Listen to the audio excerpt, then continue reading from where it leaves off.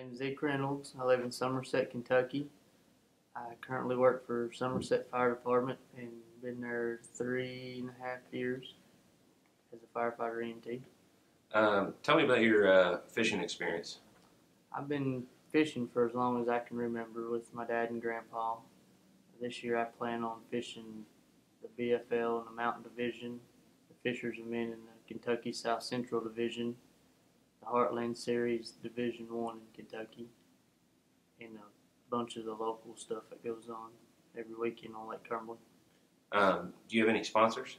I'm currently sponsored with Dobbins Rods, Power Team Lures, Hannah's Nail Lounge and Spa, Flashover Baits, 24/7 Bass Fishing, and Outdoorsman Direct. What's your home lake to fish? My home lake's Lake Cumberland. What type of fishing you do that on Lake Cumberland? My favorite technique is shaky head fishing. Where are we right now? We are sitting in Central Florida. Why are we down here? I won the Beat to Chill Fish with Ish promotion from Days Boats. So how did you find out that you won the promotion? I had received a phone call from Ish, and he just congratulated me and told me that I'd won the trip, and I was shocked. It was just hard to believe.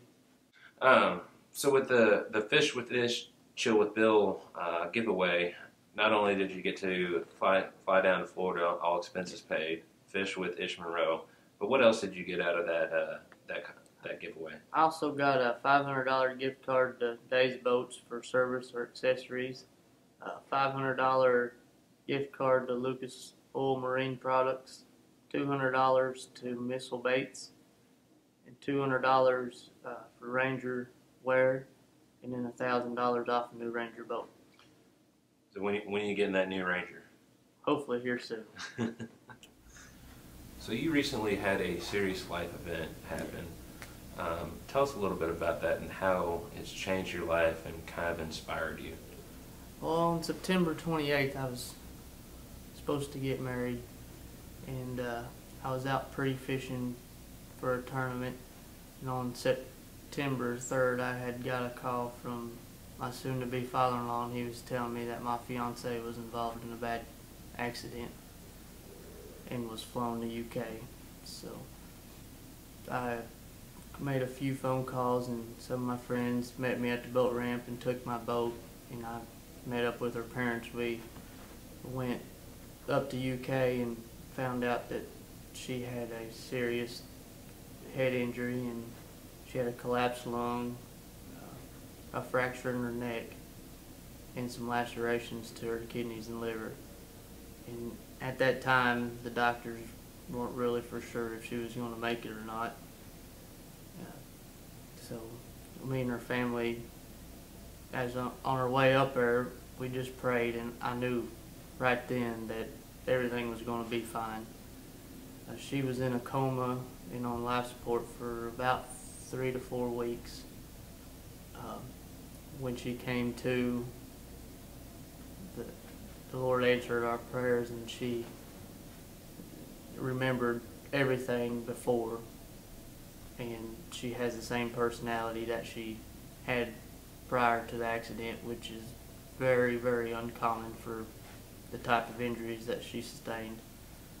She went to a rehab, Cardinal Hill, for 8 weeks and is currently making a full recovery. She's going back and forth to there a couple times a week for a few more weeks, and just building up her strength back from where she was on bed rest for 3 months. We had rescheduled the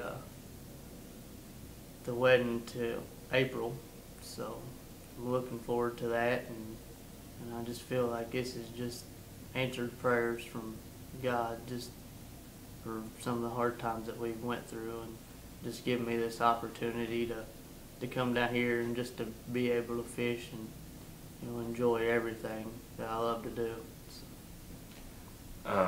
Watching her recovery, how big of an inspiration is she to you now? It's really hard to explain. It's just a miracle to see how everything fell into place like it's supposed to. I mean, we went from not knowing that she's going to make it to, now we have her wedding plans changed and getting married in April, and just her strength and courage and will to make that recovery is just a huge inspiration to me.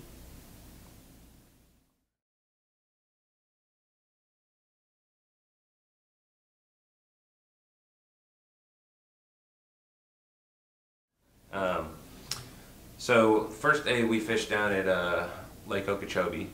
Yeah. We fished with Bill Day. What type of fishing were we doing, and what did you learn? What type of success did you have out there? We done a lot of flipping the reeds.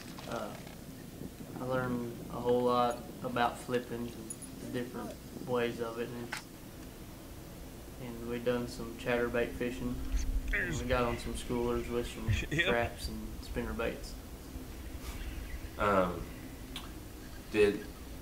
Was Bill Day, was he instrumental in helping you learn any more about flipping? Yeah, it took me to a whole new level. He showed me just so many different ways and the rights and the wrongs that they all do. And yeah, it's helped me 100%. And this is your first time fishing down in Florida. What was your initial reaction once we came out onto Okeechobee and just looking at the size of the lake? It's definitely a lot bigger than Cumberland or any of the lakes at home that I fish. The grass and the reeds and everything, it's pretty cool to fish around, and in the fight that the Florida strain bass have is just phenomenal. Yeah, that was my next question. Were you surprised at how bad a 3-pound fish down in Florida will fight? Yeah, it's crazy. They're just way tougher and give up a really good fight. So what were your initial thoughts about Okeechobee, or I guess after you left the lake, what were your thoughts about Okeechobee? And wear yourself out, buddy. I really like it.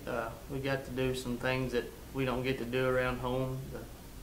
Catching the schoolers was pretty fun. We had a couple double ups, and I think we tripled up one time, and it was a blast. And learning the flipping technique, it's good bite.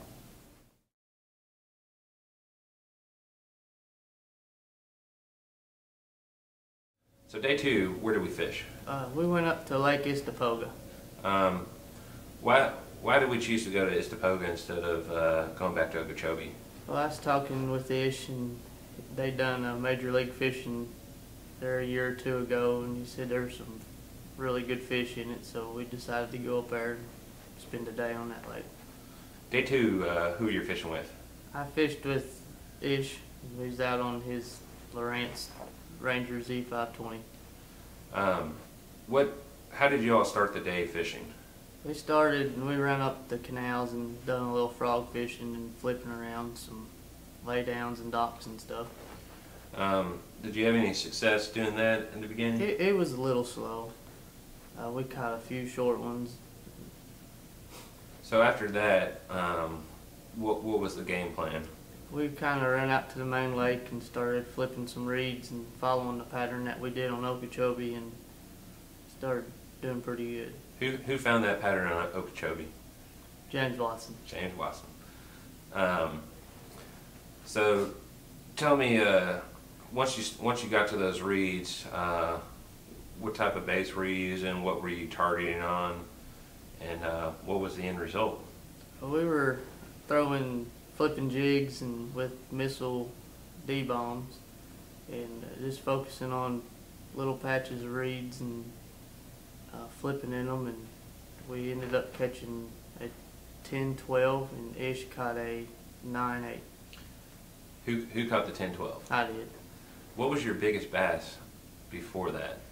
It was in the 5s, about 5.5 pounds. So when you hooked up with that 10-12, what was your initial thought? I mean, did you know it was a bass? Well, at first I didn't, and after I set the hook and it just took off, and like I said earlier, the fight down here is phenomenal, and it was on. Any trouble getting or boating it? I fought it for a little while, and we got it to the boat, and Ish lipped it. Obviously, I would say that would be one of the more memorable moments of your trip. Most definitely. I think on the way down here, you had told me you just wanted to get a 7 or 8 pound bass, and you'd be happy with that. So, Yeah. with the 10-12, I mean, what do you take away from this trip? I mean, just it's been an unforgettable experience. You know, fishing with Bill, he's showed me a lot of stuff, and then having an opportunity to fish with James Watson and Ish, it was just an awesome trip. I mean, it's something that you'll never forget.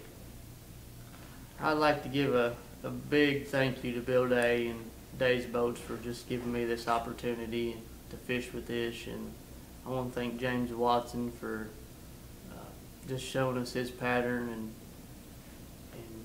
and Ish for putting us on them, and Bill. I mean, they done an awesome job, and it's definitely a trip that I'm never going to forget.